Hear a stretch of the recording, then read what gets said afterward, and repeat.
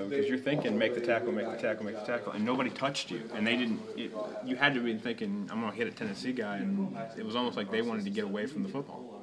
Yeah, I believe it caught him by surprise, and it definitely caught me by surprise. I was thinking he was going to fair catch it, because of ball placement, but luckily, yeah.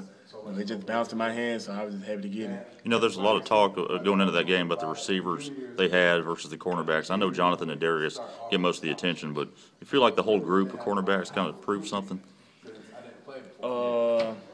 No, I think we just went out there and played our game. We always compete no matter who we playing. So I don't think we gain respect. We just have a standard we live up to. So. Okay. At what point did you realize that you were going to get to the ball because Rivera just froze like he was staring and waiting for you?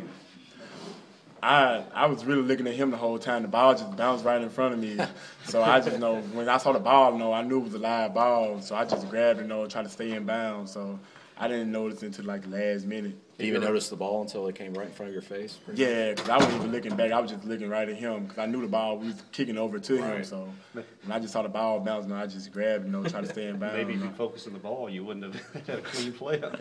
Yeah, maybe so. But, I was just trying to do my job, not trying to do too much, do what I'm supposed to do, and letting when you go hard, things that happen to people go hard. Is there an acting job for you? Because Devin just said he had to act like he's kicking it, out the back of the end zone. When you do something like that, do you have to act like you're, going down to getting, 84 instead of, the pooch element?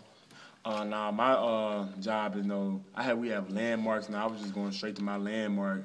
So, it's really no acting job, I was just doing my job. So how far was Dylan off the landmark?